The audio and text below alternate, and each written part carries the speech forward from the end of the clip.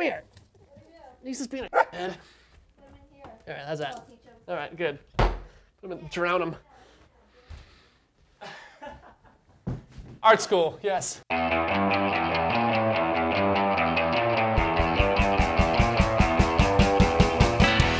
stopped going to school after high school. So that was like my art education was like, it was high school, not college. There was tons of programs, and when I went to high school, I took ceramics and like drawing, and also like another art class in the same day, like every day. I could take like up to three classes.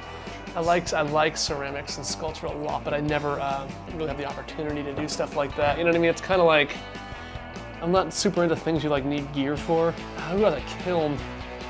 You know, and then if someone does, it's like I'll have to like go somewhere to do it, and I'm not really hyped on leaving the house that much for stuff. You know what I mean?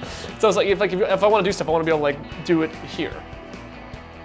It took a long time to find out like what I wanted to do, but I did Bob's Burgers on Fox, and now I work at Nickelodeon in cartooning, and I started cartooning in high school. I think it was, that was where it all began, really, when it comes down to it.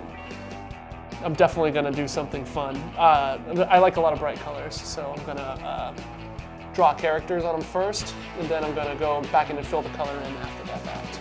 I'm going to do a lot of color. They'll be totally bright when they're finished. I hope that works out. So I got two, so if one goes bad, I can always make one black, and then I can work on that one. So maybe that'll see how that works out. These are Rapidograph pens, technical drawing pens. So they have different size, color coordinated, so they're like different sizes for how big the ink's going to come out. They're expensive, but they're refillable.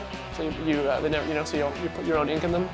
I'm addicted to these entirely. So if like this breaks, my whole day's ruined. I have to have these pens. Like I have to use like this wash. I have to use this ink. I have to use this ink. I have to use this cup. And I have to use these pencils. And I like these for sketching too. And these brushes.